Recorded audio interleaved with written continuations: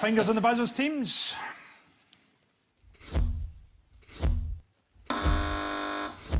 It is President Trump to be Mr. Trump. Once again, every time he does something, it just makes things worse for himself. They're now sort of relieved that he's going abroad for a couple of weeks, just to sort of take the pressure off him being a fucking idiot.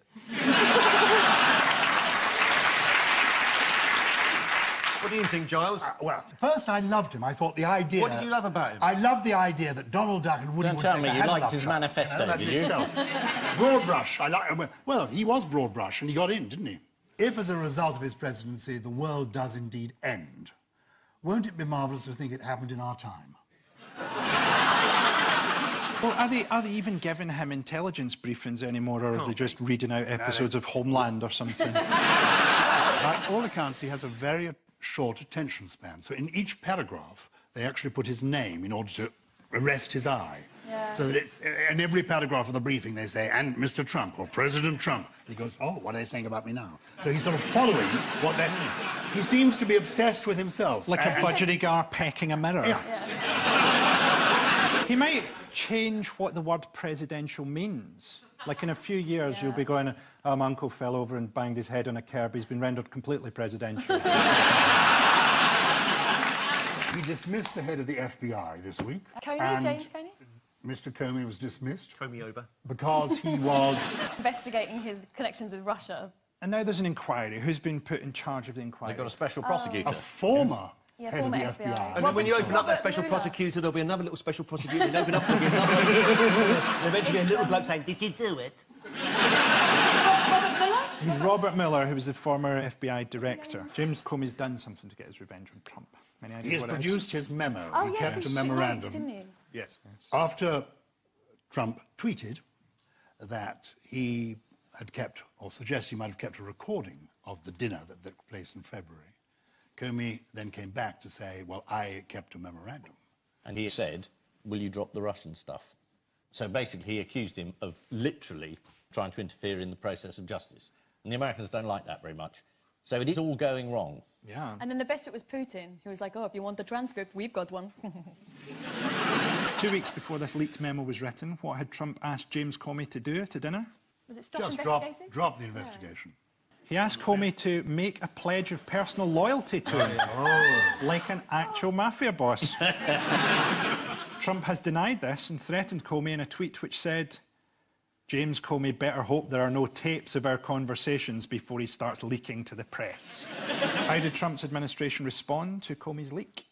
With confusion.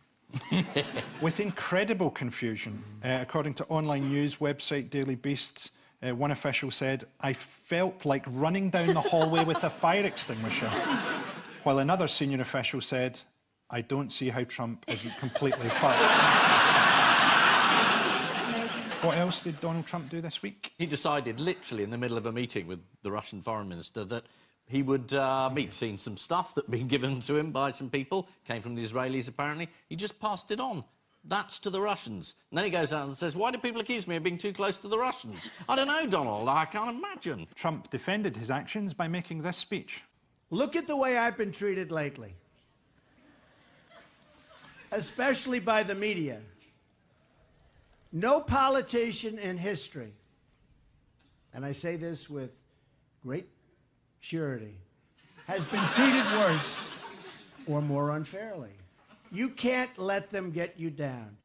Oh, God. When he says no one's been treated this badly, does he mean psychiatrically? Did he use the word surety? Yes. Yeah, great surety. It is terrifying, isn't it? I thought he was brilliant a minute ago. You thought he was brilliant, was No, it? you said that, John. I never said he was brilliant. I never said he was brilliant. I think the man is totally terrifying. I thought it was amusing, because I'm a little bit of an anarchist. I thought... I was quite amused by the idea of the world ending, but now to end at the hands of this fool would be ghastly. You've revised your opinion. I've revised my opinion. So if you were recruiting a spy, Trump would be underneath Hulk Hogan. I wouldn't believe any conspiracy theory at all. I think he is exactly what he is revealing. You just told us North Korea had hacked the NHS. Oh, no, don't reintroduce that subject. That is fact. That is fact. Please be quiet. How did... He also... How did sack... Excuse me. No. He also... No. He also... Giles. Giles, when people hear your name, they often think jumpers. Ah. But I'm sure people who meet you must take their lives in other ways as well. This is the news that Donald Trump is now at war with intelligence in 2 ways. Mr. Trump met with Russian Foreign Minister Sergei Lavrov. At the end of the meeting, he said he had to get back to running the country, but thanked Trump for coming along. Donald Trump said recently that every time he picks a phone up, he feels like someone is listening. That's what a phone is, Donald.